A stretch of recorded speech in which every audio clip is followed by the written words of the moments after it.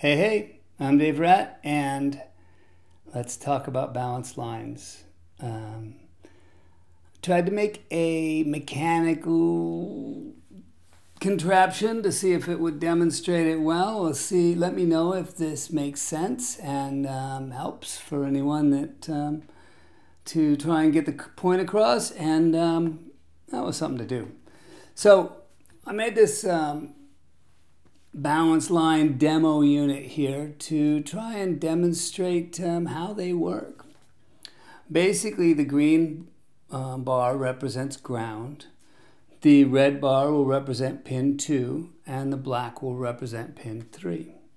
Let's put the input on the bottom. Let's say we have a microphone and there's a coil of wire, and this is attached to one end of the coil of wire. This is attached to the other end of the coil of wire. And this ground is attached to the microphone housing and just acting as a shield around the microphone and also around the wires in the cable. And when that coil moves back and forth, it creates a voltage, and it will increase as the diaphragm moves in, and then out. It will send voltage back and forth between pin 2 and pin 3. And the ground stays at 0 volts, and it moves back and forth. Now, the ground on a balanced line is not really necessary. So we could actually get rid of the ground, or not get rid of the ground, but we can, and we can move it off to the side there. And we can see that even with the ground not connected, we still can have a coil generating a balanced line. Now, on the other end, on the receiving end of the balanced line circuit, we have a mixing board that takes the positive voltage and it takes the negative voltage, not the negative, the in polarity and the out of polarity, the equal and opposite voltages, and it reverses polarity in one and sums them together. And if you look at the scope over here, we can see we have the in polarity is the first, the blue here. The out of polarity is the yellow. And it doesn't really matter if the sine wave is going up or down. It just matters that they're equal and opposite. Balanced lines are truly balanced.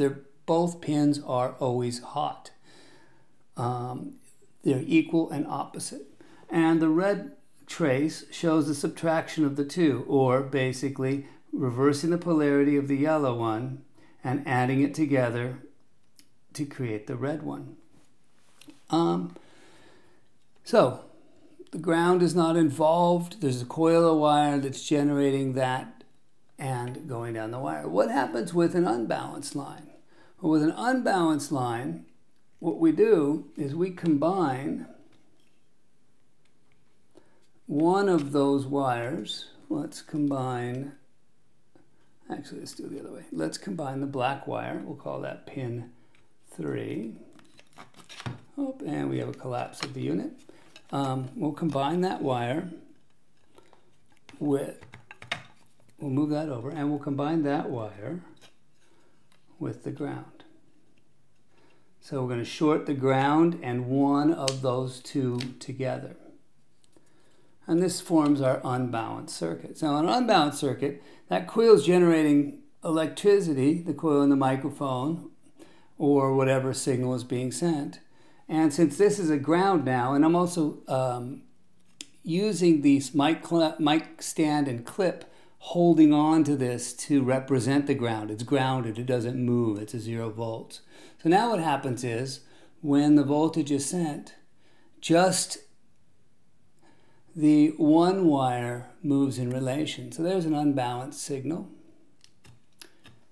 And as we saw before, the balance signal. So we can look over at the scope, and I can unbalance the signals that we have here. So I can take and short. And if you're looking at the scope here, you can see it's moving a little bit. Let me do the other one because it'll grab the sync, the trigger. There we go. So now I've shorted this pin to ground, And we saw the yellow one get bigger and the output stays about the same. So we can try that. And there's it shorted. That's an unbalanced signal where we double the size of the yellow versus the two smaller signals that are out of polarity and added together. And we get the output there. So that's what's represented with the unbalanced signal. If we go back to the balanced line, one of the advantages of balanced lines, both of those work very similarly in actual function. And the balanced line requires a little bit of extra electronics on the front end of the mixing board. One of the advantages of a balanced line is, and I can't do it here, but if a signal is induced onto both of these, like I was to move the mic stand while this is going here, and this is still moving up and down. If I move the mic stand, if I create a, and if this was held still, the ground didn't move, that would create a signal that's on both this red and black wire.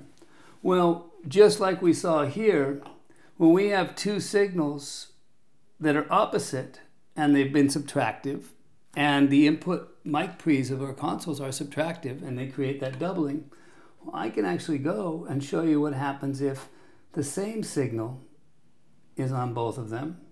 And here we can see that, I'll turn this down, the red line is the output when I have an additive signal. I basically added the two signals together instead of subtracted them. And because they're equal and opposite, when we add them together, we get nothing. Well, the sent signals on a balanced line are equal and opposite, but any noise that gets induced on the line is not equal and opposite. It's the same for both.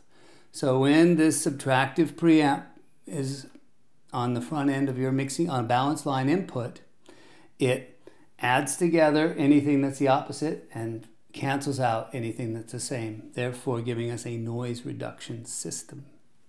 All right, hope that makes sense. It was something to do. I've been trying to envision in my head, how can I demonstrate how a balanced line works? And this is my first try. Tell me if you like it. Cool, cool.